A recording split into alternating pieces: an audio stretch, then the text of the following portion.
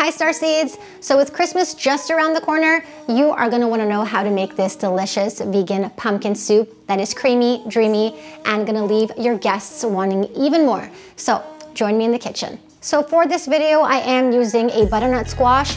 That's only because I searched high and low for pumpkin right after Halloween in Toronto and I couldn't find a single pumpkin to use for this recipe. So for those of you who prefer using pumpkin, go right ahead. This recipe works amazing with pumpkin as well as butternut squash. So I've got my butternut squash here, and FYI, you can do this recipe with pumpkin as well. Actually, that was my first choice, but I couldn't find it anywhere. We're doing this recipe with butternut squash, but it's gonna be just as delicious. So what you're gonna do is you're gonna take your knife and you're gonna cut it lengthwise in the center. And this is what it looks like once you've cut the butternut squash open. And of course, this works also with, if you're using a pumpkin, all you would do is the same thing, just cut it in half and open it up. And now we need to remove these seeds. So you're just gonna take your spoon. And by the way, it is absolutely worth putting your nose to this beautiful, gorgeous flesh because it smells divine. So now that our butternut squash is prepared and all the seeds have been removed, we are just going to set our butternut squash or pumpkin aside and get our garlic out. So all we're gonna do with the skin on, we're gonna take our knife and we are going to cut. So basically I've broken the garlic in half, and now I'm going to take my knife and cut it in half again.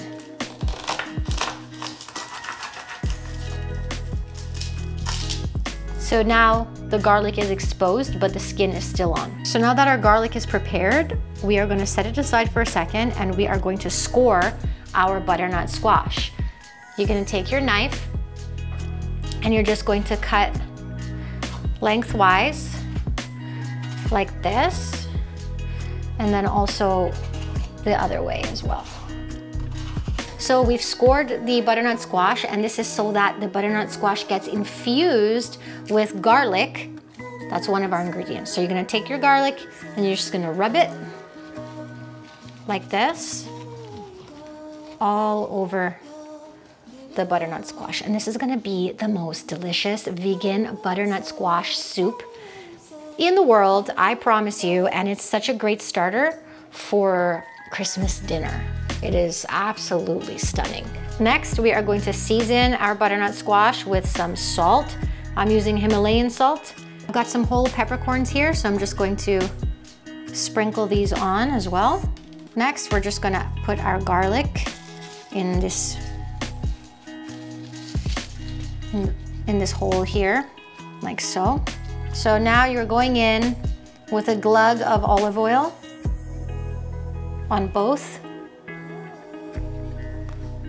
Lastly, you just want to get some fresh rosemary and place it directly on the butternut squash. So all you have to do now is place this in your oven at 400 degrees Fahrenheit for 50 minutes.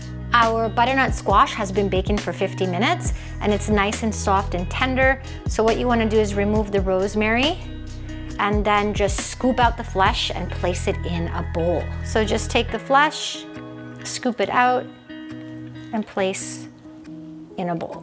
So we've scooped out all of the meat from the butternut squash, and now we are on to the next step. So to a pot, you're going to add in some olive oil, and we're adding a generous amount here because we want our soup to be nice and velvety. We're adding in 1 chopped onion. Stir it up. And let this cook on medium heat for 10 minutes or until the onions are nice and tender. So to the onions, we are going to be adding in some fresh ground nutmeg. You just want to use a grater on the smallest setting for this. I'm adding in a pinch of cinnamon, a few sprigs of fresh rosemary, some salt. You're gonna take the garlic that we roasted with our butternut squash and you're just going to squeeze it out from the skin. And you're gonna add that into the onions.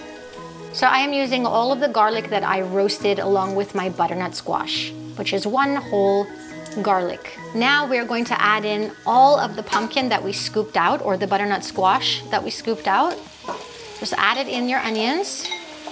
I'm gonna give it a nice mix. so that the ingredients are combined. I'm just using my spatula to sort of smush everything down and around. I am adding in 3 cups of filtered water. And what you want to do is bring this to a boil. So as you can see, our soup has come to a nice boil. And now what we're gonna do is take our coconut cream and place it into our soup. And I am using Thai Kitchen. Made a little bit of a mess there. Thai Kitchen coconut cream, full fat. Give it a nice mix. And don't worry about these chunks. This soup is going in the blender and it's gonna be so creamy and divine. I'm just ladling in my soup in my Vitamix blender. Obviously, you don't need a Vitamix for this. Just make sure you blend this up long enough until it's smooth, creamy, and dreamy. I've got a knob of vegan butter here, and this will make our soup extra velvety. And blend until smooth. Look at this beautiful color of sunshine. Oh my God, it just looks to die for, and it is so smooth. So now is the time to taste it. If it needs more salt, add more salt. If it needs more nutmeg, add more nutmeg, or anything that your heart desires. So something I learned from Gordon Ramsay is placing some wild mushrooms in the center of your soup, cooked of course, and then topped with some Parmesan cheese for my vegetarian friends, or vegan cheese for my vegan friends. And it just adds so much flavor, and you get a little bit of a surprise when you're eating your soup.